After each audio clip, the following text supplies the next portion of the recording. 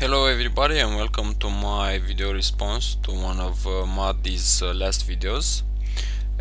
In the video with the giant wheat farm, he expressed the desire to make an automated wheat farm, but he was fearing the fact that it would take a lot of redstone. So this is not an original idea, but I just wanted to make a video response for him, since I like his videos so much and I want to give back to the community as well.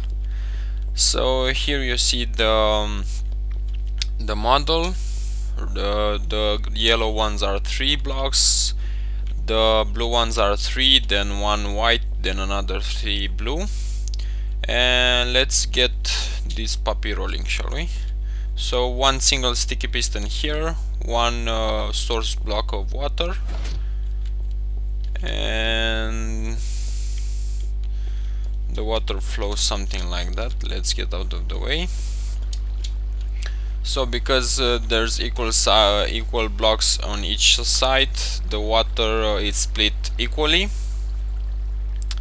and there you have it. And now let's stop that.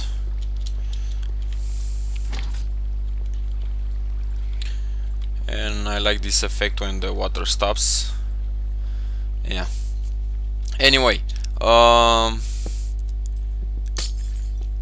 if you do not want to or don't have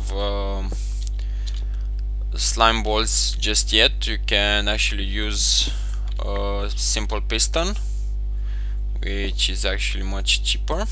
So you move that only 1 block. Let's get this lever over here. Where's my cobblestone? Oh yeah, and a bucket of water. Thank you. So let's activate this little fellow.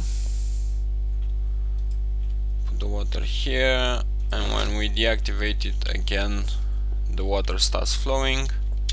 So a simple, cheap way of making this. I actually recorded this video once before, but for some reason I sounded like a complete prick. And yeah, so hope you enjoy it. Hope Mahdi loves it, and I'll be seeing you around, guys. Ciao.